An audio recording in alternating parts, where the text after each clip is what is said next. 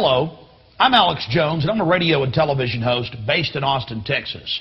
And for many years, I've been exposing the criminal activities of the global elite, also known as the New World Order.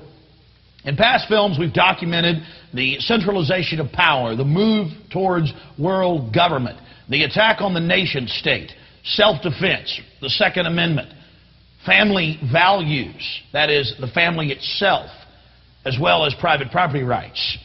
But time and time again in my research, I come, well, eye to eye with something that's even hard for me to believe. And that's that the elite, again, the so-called establishment kings, those that know best, the visions of the anointed ones, are obsessed with the occult, from presidents to governors to the heads of industry. We've all seen the stories of presidents and first ladies obsessed with their astrologers, making national policy decisions upon their recommendations. Spiritual guides, shamans in the White House. My friends, it gets far worse than that. Now, I personally am a Christian, but even an atheist should be concerned about the information we're about to bring forward in this new documentary film, The Dark Secrets Inside Bohemian Grove. You see, for over 120-plus years in Northern California, in Sonoma County, on a 2,700-acre secluded redwood grove, leaders from around the world, prime ministers, chancellors, presidents, governors, again, the heads of industry, banking, academia, the media, Hollywood, only a select few, a little over 2,000 people, travel there to engage in bizarre, ancient Canaanite, Luciferian, Babylon mystery religion ceremonies. At least that was the rumors. And so I went to the library and got on the internet and saw many of the mainstream news articles admitting that world leaders do indeed go there, and they fly into San Francisco and other surrounding cities and drive out into the rural hills and mountains of Northern California, and that these stories have been coming out that they worship some 45-foot stone owl god. And then I began to read some of the documentation on this Moloch character of the Old Testament, mentioned many times in Leviticus. That's in the Bible. Why are world leaders traveling to the middle of nowhere to worship this thing? Well, I had to check it out for myself. And I'm proud of my team. Mike Hansen, Violet Nichols. They traveled with me there. We talked to some of the locals discreetly. We successfully infiltrated, with the help of some of the locals and Channel 4, World of Wonder, British television that teamed up with us. And I successfully infiltrated through the Secret Service, through the guards, through the Sonoma County Sheriff's Department. We were inside 4 hours. That's only one day out of the 2 weeks that they meet there for the admitted Summer Fire Festival of the Bohemian Club. Well, basically that's enough for me.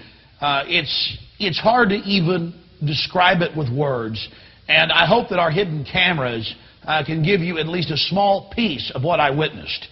To have world leaders engaging in this type of sickening behavior. Oh yes, there's much more to come.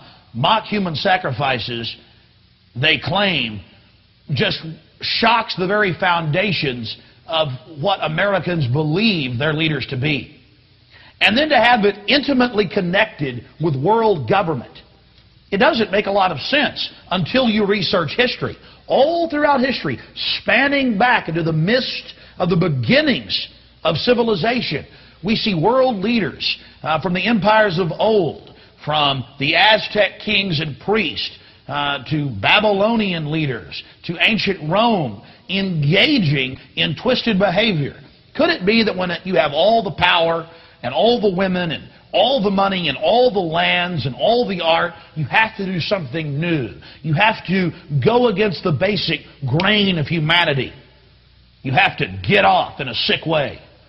That's what we witnessed in Northern California, July 15th, 2000. Get ready to go inside the Bohemian Grove.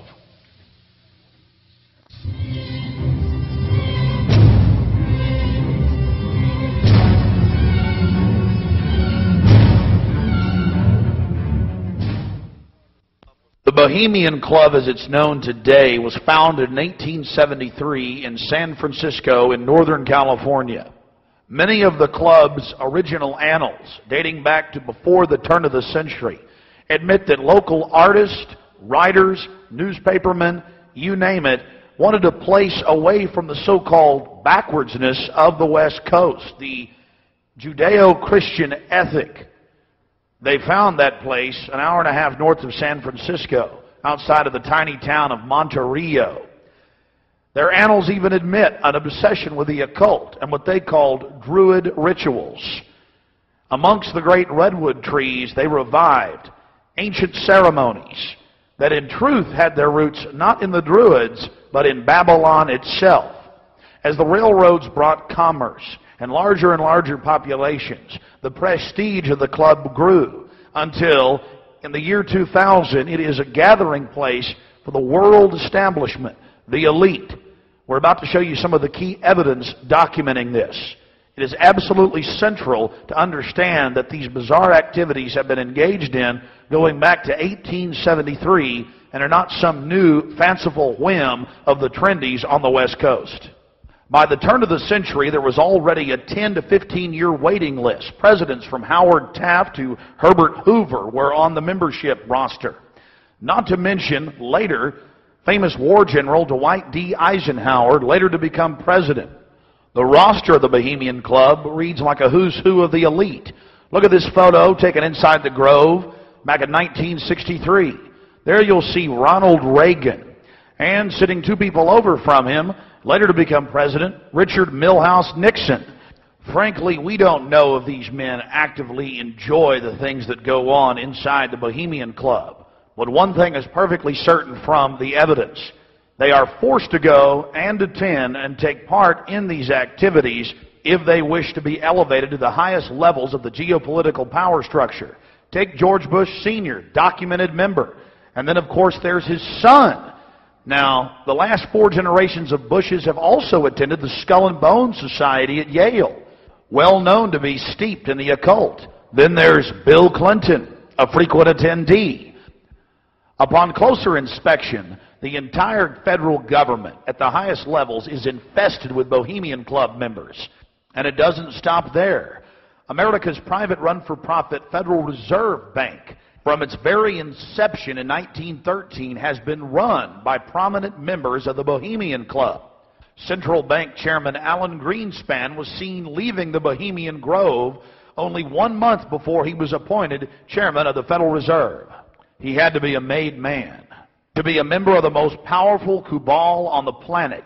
Historical records are clear from major universities. The Manhattan Project was planned and instituted and run from the Bohemian Club.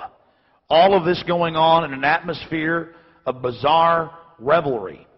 You're looking at an illustration from a November 1989 issue of Spy magazine. Spy goes undercover with Henry Kissinger, Merv Griffin, and William F. Buckley, Jr. The story was clearly a shill, meant to misdirect the intensifying media coverage that the Grove was getting in the late 1980s. The writer's spin is obvious. They're just masters of the universe, big frat boys blowing off steam. We'll get back to this article later. Because you can clearly see that the mantra in the spin story has been picked up as a front by all the local media. Sure, they're elitist. Sure, they have some bizarre rituals. But what's the big deal? They're just having fun. If that was the case, why would David Gergen, presidential advisor to President Clinton, resign from the Bohemian Club and 17 other organizations